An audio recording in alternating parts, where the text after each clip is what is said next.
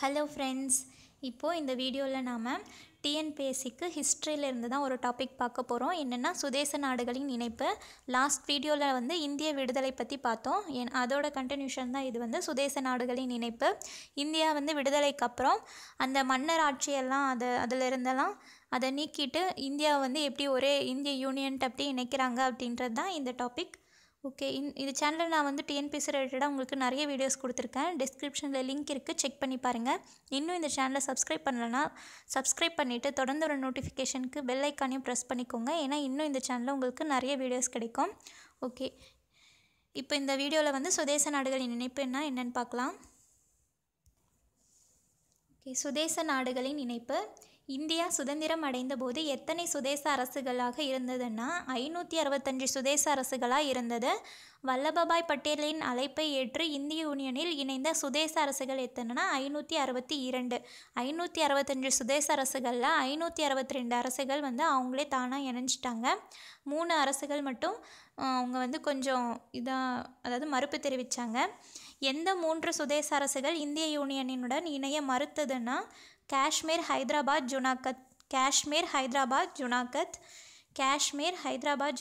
இந்த ஹைதராபாத் வந்து பாகிஸ்தான் கூட தான் இணைவோம் அப்படின்ட்டு சொல்லிட்டு இருந்தாங்க. அதெல்லாம் வந்து அந்த பிரச்சனையெல்லாம் சால்வ் பண்ணி இந்திய யூனியனில் இந்த 3 அரசையும் வந்து இணைச்சது வந்து வல்லபாய் பட்டேல் தான். அதனால தான் வந்து அவங்கள வந்து இந்தியாவின் இரும்பு மனிதர்னு சொல்கிறாங்க.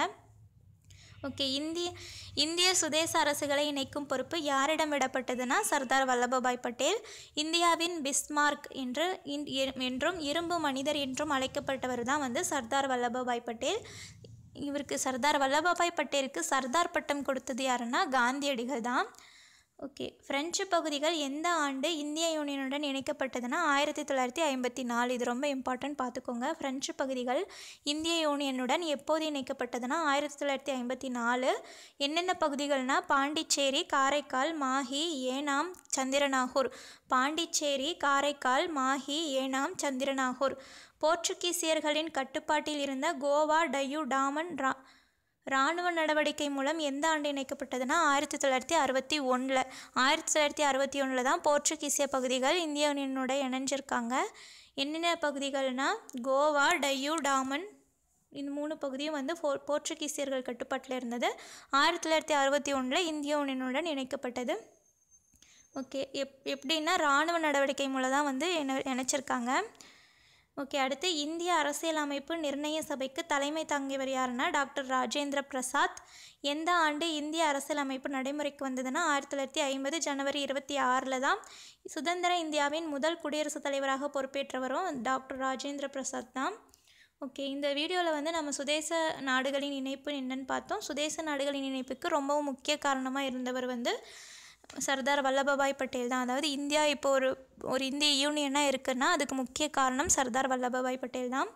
ஓகே, இந்த வீடியோ உங்களுக்கு பிடிச்சிருந்ததுன்னா லைக் பண்ணுங்கள், ஷேர் பண்ணுங்கள். இன்னும் இந்த சேனலை சப்ஸ்கிரைப் பண்ணணுன்னா சப்ஸ்கிரைப் பண்ணிவிட்டு தொடர்ந்து வர நோட்டிஃபிகேஷனுக்கு பெல் ஐக்கானையும் ப்ரெஸ் பண்ணிக்கோங்க. இவ்வளோ நேரம் இந்த வீடியோ பார்த்ததுக்கு நன்றி.